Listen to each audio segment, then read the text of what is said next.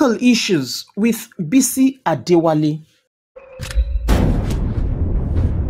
Some people are saying I should have a prenuptial agreement before I get married to my husband. My wedding will be taking place in the next few weeks.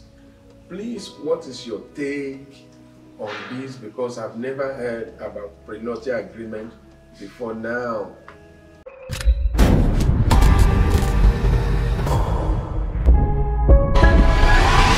Critical issues with BISI ADEWALE. Welcome to Critical Issues with BISI ADEWALE. It is time to learn about life and grow up.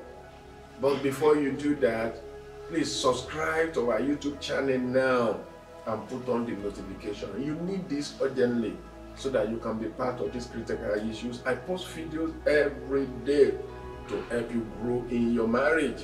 Now to the question of the day about prenuptial agreement. The prenuptial agreement was something that was introduced by Hollywood actors and actors some years back.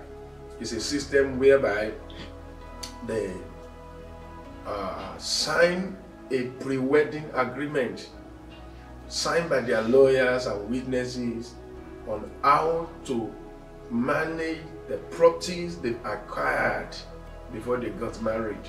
For example, let's say I have 20 houses, 20 cars before my wedding. You have 10 houses, 10 cars. What happened to this property if we eventually get married and divorce?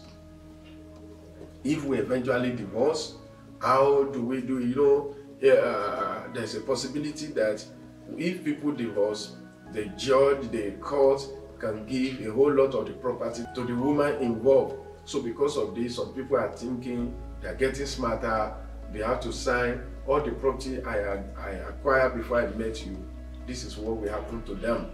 You may not touch them, but any property I acquire after getting wedded to you, this is how we are going to share them and everything like that. And when they wanted to divorce, it is this paper they will place before the judge. The way they share their property will be based on their prenuptial agreement, pre-marriage agreement, pre-wedding agreement. So, so my take on this is, as soon as you think of prenuptial agreement, you are thinking of divorce. You are thinking of divorce. Marriage should not be like that. Face your wedding. Marriage should be based on faith, on agreement. Don't go for any prenuptial agreement. I'm talking to Christians here.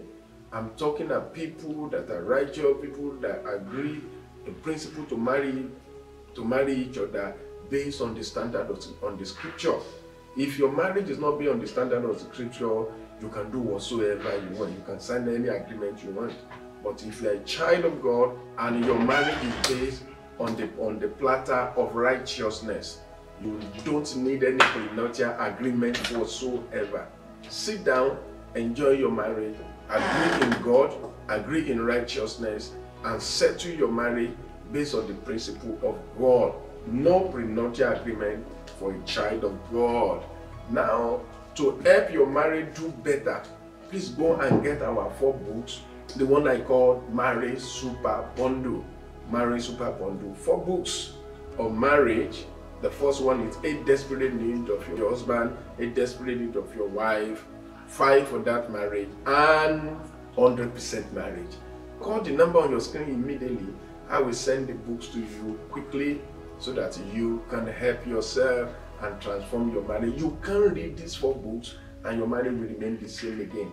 I give you 100% guaranteed you can make your marriage better by the time you read this book. So you can also get the ebook on familiarbooks.com. Do it quickly now and turn your marriage around. Thank you for joining me in this video. Always remember that, man, we always have critical issues, but God always have supernatural solution.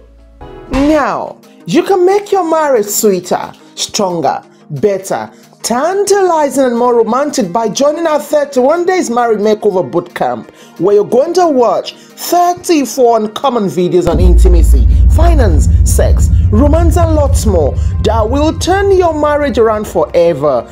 Quickly go to familiarcourses.com and start the journey of fruitful, blissful, and successful marriage now. You get it at 75% discount if you get the course today.